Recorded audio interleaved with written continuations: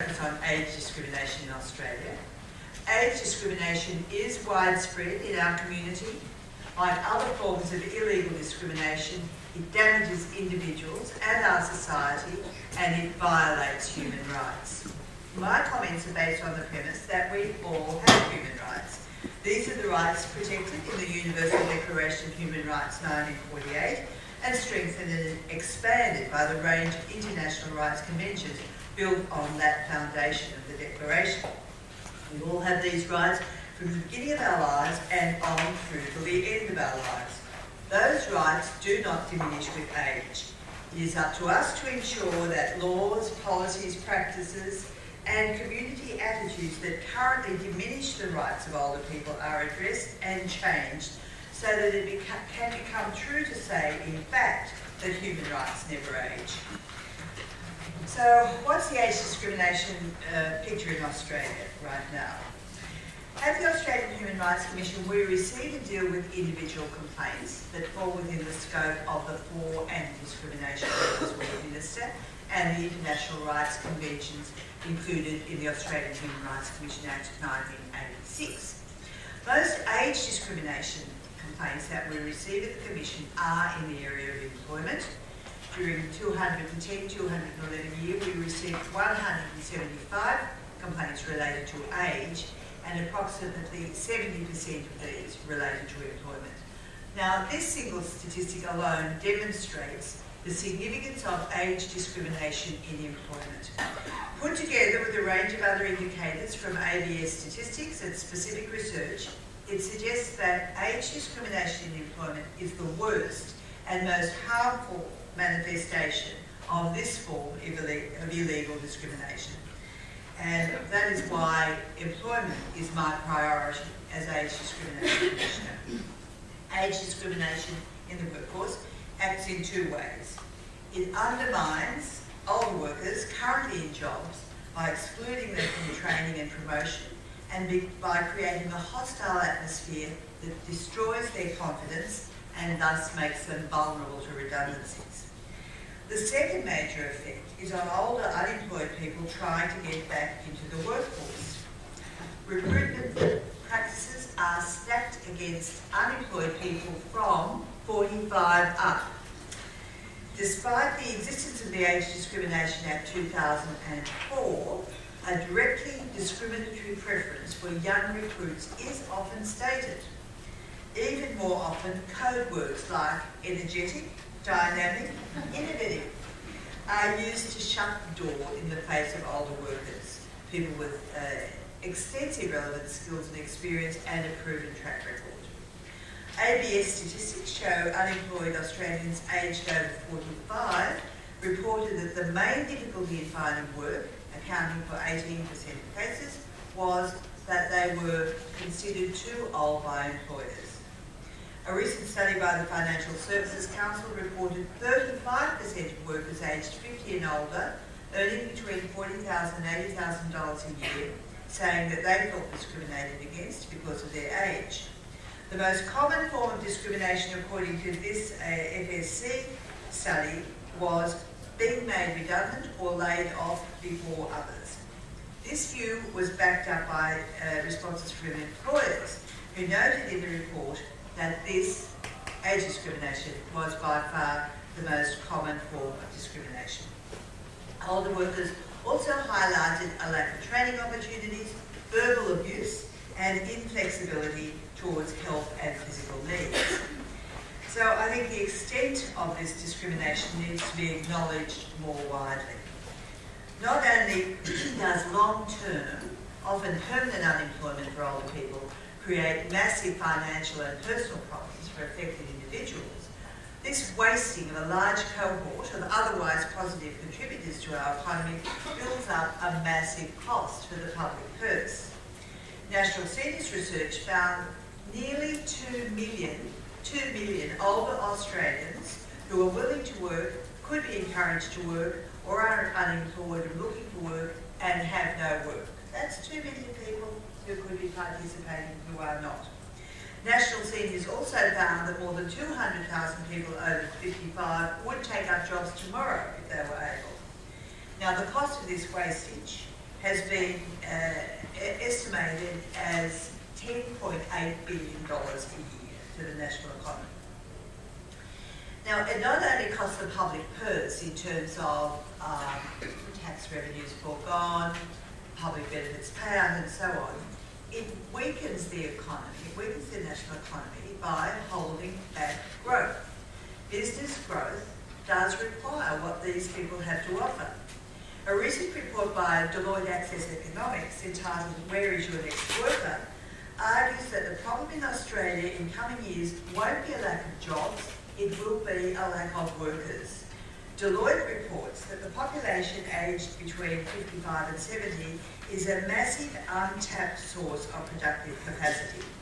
And they go on in that study to predict that businesses, organisations that don't start utilising that massive pool of untapped talent will fail sooner or later. Well, what are the protections against age discrimination? In Australia, there are a number of institutions that can receive age discrimination complaints. There are equal opportunity commissions in each state and territory and two federal bodies, the Fair Work Commission and the Australian Human Rights Commission. People have a choice as to where they take their complaint. The Australian Human Rights Commission has obligations to administer the Age Discrimination Act 2004 with protections in the areas of employment, education, access to premises, provision of goods and services, disposal of land, Commonwealth laws and programs, and requests for information. And the primary purposes of the Act are to raise awareness that people of all ages have the same fundamental rights to equality before the law, eliminate unlawful age discrimination within our community, and respond to demographic change by removing barriers to older people participating in society, and to change negative stereotypes about older people. In 2011, this Act was amended to include a dedicated Age Discrimination Commissioner, and I took up that position. Now, how do we at the Human Rights Commission define age discrimination in human rights terms? As you'll be aware, the Australian Government also has human rights obligations in relation to age. While we don't have an age-specific convention under the UN system, although there are discussions proceeding to that end, if anyone's interested in talking about the question time, but we don't have it yet, but certain age obligations are contained in other conventions, and they require governments to ensure that older people are protected from poverty through the provision of social security income, and ensure that there are employment, career guidance and training options for older workers. Now, while it's fair to say that governments in Australia over recent years, particularly since the passage of the Age Discrimination Act 2004, have acknowledged the need to remove age discrimination and have introduced a range of policies and programs to improve fairness and equity, other policies, other public policies that remain in place actually work against these objectives. Now let's look at the decision to increase the qualifying age for the age pension. With this decision, the Australian Government has created an incentive, or perhaps more accurately, an imperative for Australians to remain in the workforce to age 67. The measure is due to be in full effect in 2023. The change was broadly supported, but it did not lead to a systematic review of other policies that bar people working over 65, which of course they will now need to do before they qualify for the age pension. So there is at least a 2 years gap. Situations worse, there is that obvious 2 years gap coming upon us as to when we can get the pension. Now, currently around 80% of retired people rely on the age pension to some degree. That's 80%, 80%. So we're not looking at a small number of people here. We are looking at a necessary and very large increase of people aged between 65 to 67 in the labour market at a time when the evidence shows that over 65 seeking work come up against a range of barriers. The removal of these barriers falls to a large extent, although not entirely, to government and public policy. Despite a range of positive measures, there remain significant gaps in the way public policy supports older workers wishing to continue work. Some of the factors that might be pushing people out of work prematurely are limits on workers' compensation, income insurance, superannuation, and some driver's licence requirements. I've recently launched a paper called Working Past Our 60s, Reforming Laws and Policies for the Older Worker. And this paper looks in detail at barriers to workforce participation after the mid-60s, specifically government and industry age limits or age caps that reduce or withdraw the entitlements of older workers. Now let's look at workers' compensation. In most jurisdictions, and of course you'll be aware that each state, each territory has its own scheme, and Commonwealth has 3 schemes. So, in most of these jurisdictions, not all, I'm happy to say, the age at which the income replacement part of workers' comp is cut off or limited is 65 years. If injured at work, older workers are covered for medical expenses, but not the income replacement aspect. So what are they supposed to live on? Why the age cut off? Now, is it more costly for insurance for the older worker? Well, we cannot see any data to justify the workers' compensation age limits. We cannot find data indicating that older people are more prone to workplace accidents. In fact, some of the evidence suggests the contrary. The ABS Work-Related Injuries Report found that people aged 65 years and over recorded the lowest rate of work-related injuries, injuries and illnesses, with 30 per 1,000 people suffering those. The highest rate of work-related injury or illness were in the 45 to 49 year age group at 72 per 1,000 people. So on the basis of this sort of evidence, it is hard to see the rationale to keep the age bar for workers' compensation at 65. Now, Queensland and Western Australia don't have an age limit on workers' comp. Western Australia lifted theirs last year. Instead, they have cap limits on the period or the amount that the schemes will pay. Now, if 2 states can lift these age bars, why can't the others? And then there's the question of income protection insurance. There's no joy for older workers who want to protect themselves through income protection insurance. Along with workers' comp, income insurance cuts out in the early to mid-60s, with some exceptions where the coverage is provided at 70. But that's only some, and after 70, none. Some of you might have seen a current affair the other night, I don't know whether your viewers of the current affair, where we had the case of a skilled tradesman, building worker, 70, who could not continue working because he couldn't get insurance. He was quite an impressive character, if anyone saw a picture of perfect physical fitness, very happy to take off his shirt, show his muscles, show his running, but very, very lucid about the point that he's there, he's willing to work, we hear about trade skills shortages constantly, and he can't go on site because he can't get insurance. So that's it was a very stark and in that way very good illustration of what we're dealing with. And the trades people who have their own businesses are also affected, even worse if they want to run your own public business, electrician business. Most in business insurance for those sorts of businesses cuts out at 60, a couple of exceptions, but basically 60.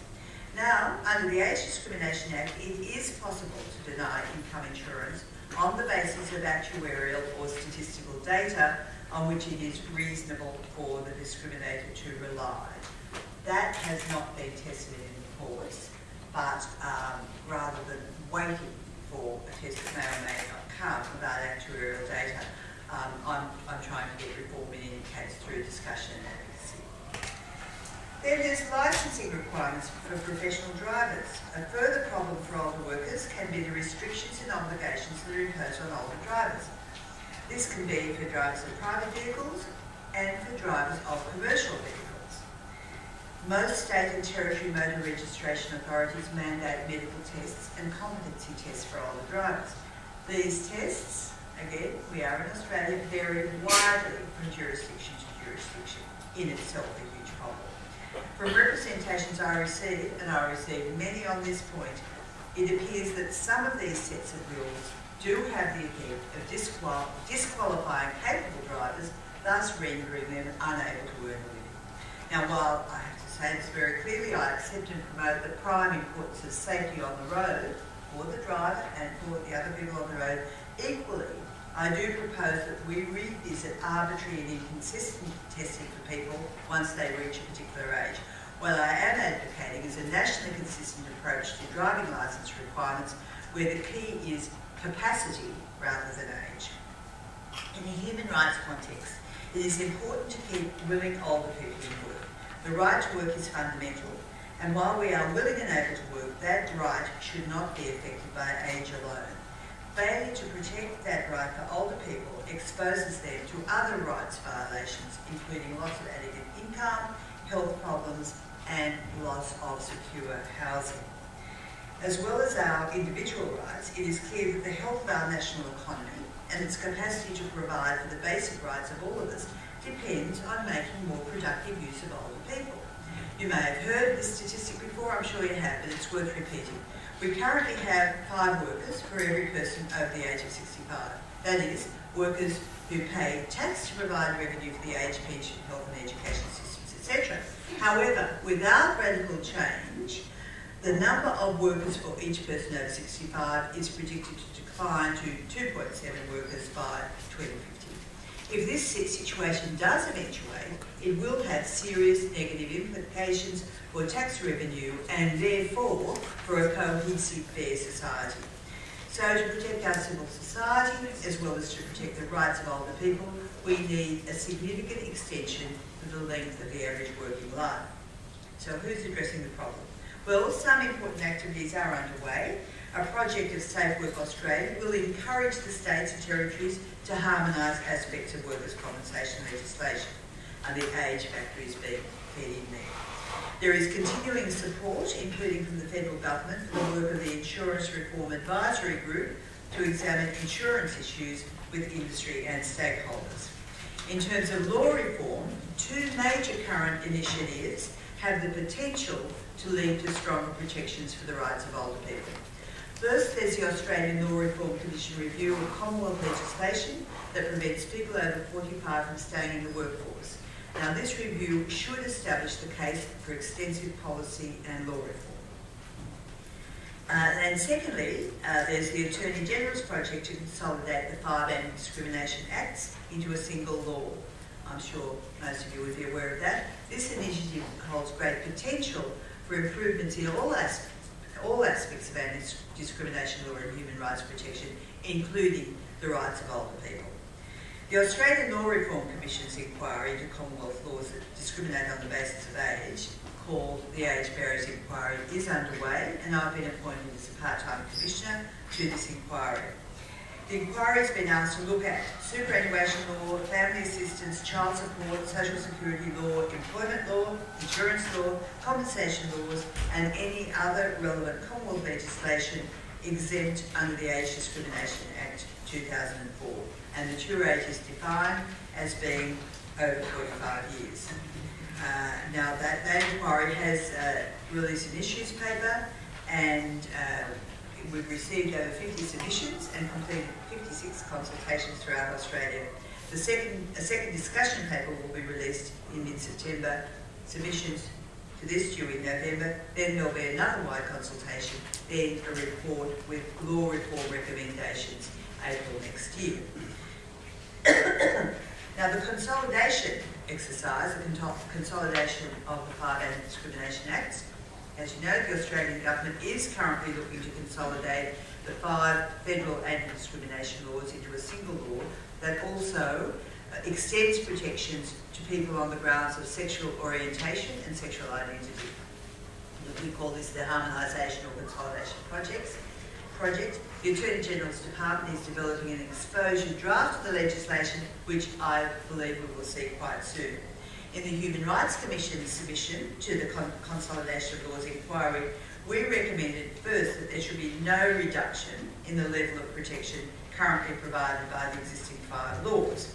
We also recommended that the beneficial and best practice features of existing anti-discrimination legislation should not only be maintained, but as far as possible applied to other grounds of discrimination. In other words, the gold standard of discrimination protection should be applied to the new consolidated law in all its aspects. We argued for consistency between Commonwealth discrimination law and the non-discrimination provisions of the Fair Work Act, not yet achieved, and between Commonwealth discrimination law and areas of best practice in the state and territory anti-discrimination and equal opportunity laws. We also argued for a reduction in the number of exemptions in the Acts and for the exemptions to be more narrowly defined. A simplified and consolidated anti-discrimination law, which specifies protected attributes, is likely to clarify our understanding of discrimination across the community and potentially simplify the system for respondents and complainants. One of the reasons why it will simplify discrimination protections is because much discrimination is intersectional. In other words, the discrimination may include a combination of sex, age, race, or disability discrimination. The current different discrimination laws make it difficult for complainants to know how best to find redress. Is it age discrimination, gender discrimination, disability discrimination?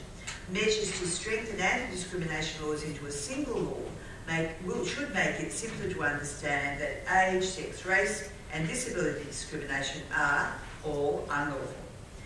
Our submission pointed out the elimination of discrimination brings economic benefits. For example, in the case of gender, independent estimates indicate that closing the gender participation gap in employment would increase the Australian GDP by 21%. I've commissioned similar research in age and workforce participation to establish the benefits to the economy that would flow from greater participation of older people in the workforce. This research will show the economic benefit to Australian economy if we were placed, say, first among OECD countries in the employment of people aged 55 to 64. At the moment, we're 8th out of 34 OECD countries. Currently, just over 60% of 55 to 64-year-olds are in the workforce. Many more wish to be. So, because of age discrimination and other barriers that I've outlined to you, the participation rate drops off dramatically at that point, that's at the 65 point, and the loss to the national economy is huge. The extent and severity of age discrimination will, I hope, be reduced by reform measures arising from the Law Reform Commission's Age Barriers Review and from the Consolidation of Laws project.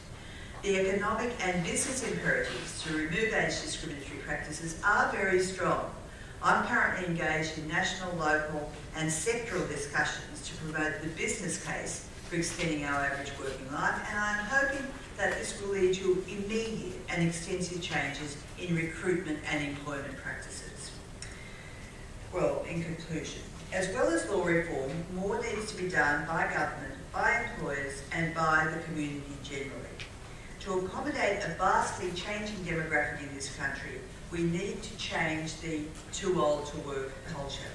We need to reset our sights on the real future, the future where most of us will live into our 80s and beyond, and will be healthy and able for most of those years. The research shows us this is the real future. It is happening right now, but community attitudes and labour market values too often seem to be stuck back in the early 20th century, where most people, far and away most people, died before they reached pension age.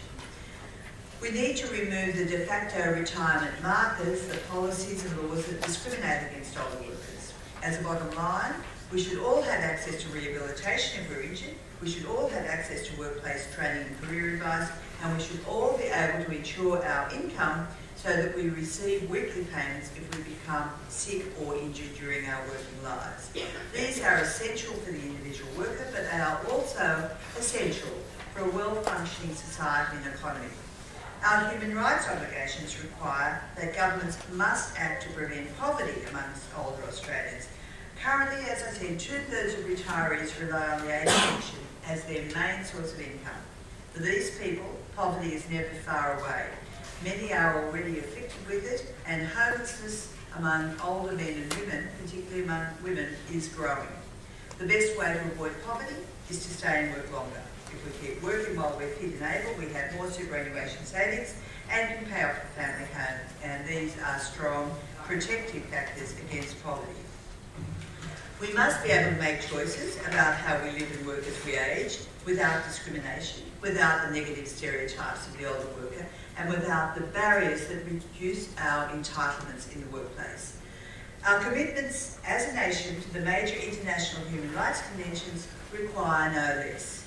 In defeating age discrimination, we will not only advance the exercise of basic human rights of older Australians, we will also enrich our society and grow our economy. Thank you.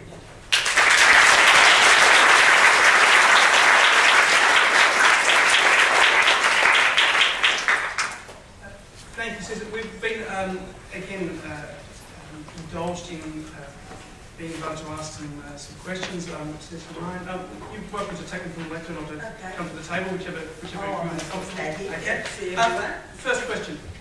Paula. Again, there are roving microphones, so please do wait before asking a question, and if you could give us the name and organisation before your question.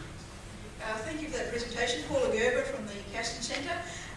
We're obviously not alone in facing this issue. I'm wondering if you could shed any light on best practice in other countries. Who's tackling this problem better than we are, and what are they doing that we could perhaps learn from? Well, we're not alone, but I think all first world economies are facing similar challenges for the same basic demographic change reasons. So when you look around the world, you don't find any other economy or any other legal system has solved all the problems we're grappling with. You do find in the UK, for example, I think much more attention to specific programs. For example, they've got an extensive program, which I'm hoping to develop here somehow or other, of facilitating older people learning how to access the internet. Now that's, not just for hobby reasons. There's so many essential services now, so much essential information relies on your being able to access the internet. Now, the UK and Ireland have quite advanced programs to do that. We don't, on a national scale, have things happening here and there. That's one. Finland, of course, Finland seems to be first at everything. Finland has had a policy of retraining older workers and facilitating them into employment. The United States isn't doing, participation rates of older workers in the United States is about the same as here, but that's because, in a way, there's no welfare net. And also, a lot of those older workers are working for very, very poor rates of pay. So when and of course, as you know, in the Western social democracies that built up, that established very generous pension schemes after the Second World War, France, Germany, Austria, so we won't mention Greece, but you notice every time there's an attempt to put a retirement age up a year or so, there's a huge outcry from the community. Whereas we are ahead in that we legislated compulsory superannuation in 1992. Now, it's not ensuring a satisfactory standard of living for all retired people at this stage, but the longer the scheme builds up, the better it will be. And we also have the safety net of the age pension, which again, while it's a real struggle for people who have no other source of income, particularly if they don't own a house, it has been increased in recent budgets and other benefits added. So I would say we're tracking okay. What I would like to do, since we are such a rich and successful economy, we're constantly told, is to get out in front. I mean, we don't have an excuse for the bad things that are happening to older people, particularly in relation to work. Some of the other economies might. But we are the first national government to appoint an age discrimination commissioner. I'm going to New York at the end of the month because there's now kind of forums around the world discussing whether we should be moving towards a new UN convention on the rights of older people. South Americans are very, very keen on it. Europeans are sort of saying, well, our European human rights machinery should be enough, but we'll wait and see. We've already got an Age Discrimination Act, although I can't say it's the strongest act you've ever seen.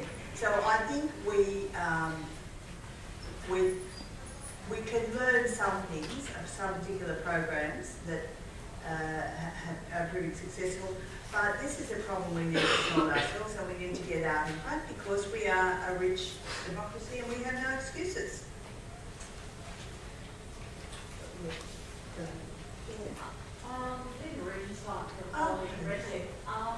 You mentioned that when pension ages, retirement ages were set at around 65, most people didn't reach that age. That, I think Bismarck said it at that time, whenever that was. Do you support increasing the pension age and the superannuation preservation age? Look, I don't support those measures at this stage. The pension age is going up to 67, as I said, and the access to superannuation age is moving up, although it's not really as high as that. It's between 55 and 60 now, depending on when you went in. I would not advocate a mandatory increase to the pension age, because it is the welfare, the safety net, and we know that even though that there are those 2 million people who'd like to have a job and haven't got one, who are older, we know that there are some people who are not able to continue to work at that age, particularly people who've done hard manual work and so forth. And I think we should be able to expand the possibilities for older workers to keep on working without going to new laws. I also think changing the terms on which you can access your superannuation is a bit like retrospective legislation. I mean, people go into schemes expecting that at certain ages they'll be able to draw benefits, and I'm not happy with the idea of changing that. So, although those measures have been advocated, I think most recently by the Grattan Institute, I'm not convinced that we should go that way. I think there are more constructive ways of achieving our objective. One just there and another front. Thanks, Mary-Jane Erodier coming from Justicia. Susan, one of the things that we see is still redundancy payments capped on the basis of age in some employer policies and in industrial agreements. And sometimes that's linked to the retirement age and super funds. And then on the other hand, as you said, there's the information that the biggest area of complaints in employment is being laid off or redundancy, and perhaps those people then find it difficult to get jobs. I'm just wondering if that issue of redundancy caps on the basis of age is on your agenda. Look, it has been, we have received complaints about that. When we receive complaints, our complaints handling team go into discussions and we hope negotiations with the employer who's made those arrangements. Sometimes they're willing to change, sometimes they're not. As you say, it's one of those areas in industrial awards which really needs to be reviewed. I haven't had the opportunity to do that, but the Law Reform Commission's review is looking very closely at all the industrial awards for those sorts of effects. So out of that, we may come to a fairer way of dealing with people. If there's a redundancy, really, you know, and some of the taxation provisions for redundancies are age discriminatory. So don't have the solution, but we're aware of the problem and hoping for some progress. Susan, Anton Herman from Minter Ellison, just down the front here. And my question relates to the Constitution. At the moment, federal judges, Federal Court and High Court, are required by the Constitution to retire at the age of 72. There's actually quite a recent amendment to the Constitution. It only goes back to the 1980s. And I'm wondering whether that's now up for review. Well, it should be in terms of the Commonwealth, but it's not a law, it's a constitutional thing. I mean, we've had a few informal discussions about it. I have to say the prospect of seeking a referendum for a constitutional amendment to change that at a time when we're all trying to work out how we can get a constitutional amendment to recognise the first owners of this land. I mean, it's regrettable that it was brought in at that stage. I think it might have been called the Garbarwick before actually, but anyway. I haven't been active on it, and I also think the judges are a very powerful group of people, and if they want to move on this, they could, but as you know, it's a real problem to get a referendum through. It's probably not one that the public would be very interested in or sympathetic about. Maybe when we achieve all the things I'm trying to, I've spelled out as the agenda, and we have most people working into their 70s, maybe then it will be, you know, it will say, well, we've got perfectly capable judges. I mean, I know some of them are my friends, and they would be very happily continuing to be judges, but they're not. So they go into mediation and, you know, the sorts of things they do. So look, I don't think it's an appropriate rule for our times, but because it's in the Constitution, I haven't got it high on the agenda of things I'm trying to change. One at the back.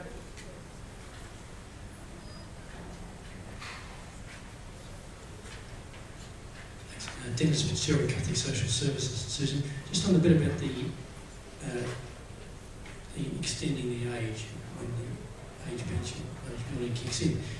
You're probably aware that Centrelink don't apply the work test in the same way for people 55 onwards. So there's quite a group of people, it seems to me, who are locked into New Start, haven't got a hope of getting a job, and yet now have to wait longer to get the age pension.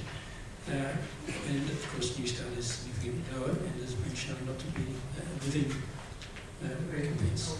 Yep. Is that an area where there's room for movement? Look, I hope there is, Dennis. As you implied, I mean, what happens if you lose your job when you're 52 or 53 and you can't get back into the workforce? The only thing you've got is New Start. New Start is not, and the DWA programs and forms of assistance to help people get back to work are not as relevant to older people. There are age gaps, and they also, the job search agencies rules, I mean, they're outsourced from Centrelink, but they are the ways in which government funds are used to assist people trying to get back in the workforce. They are really designed, you could say, for the young unemployed person who has no assets.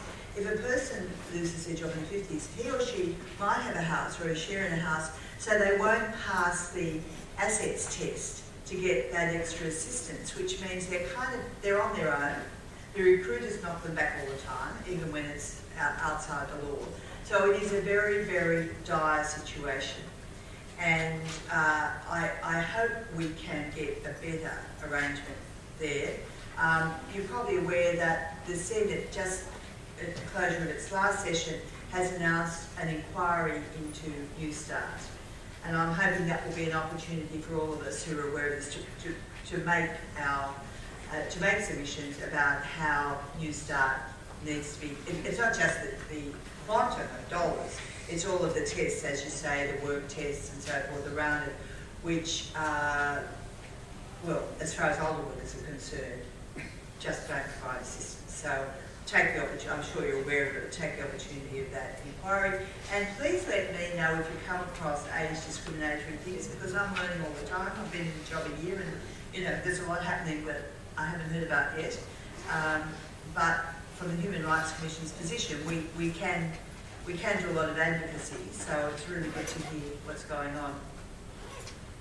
Time for one final question.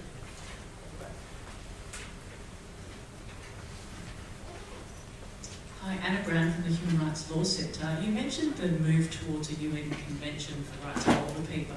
I'm interested in hearing a bit more about what role you think Australia could and should play in the promotion of the adoption of such an instrument. Well, Australia has been represented. There have been discussions going on, I think, since 2002, when there was an international meeting in Madrid that started to consider this possibility. And Australia has had a person attending those things, but not at a very senior level.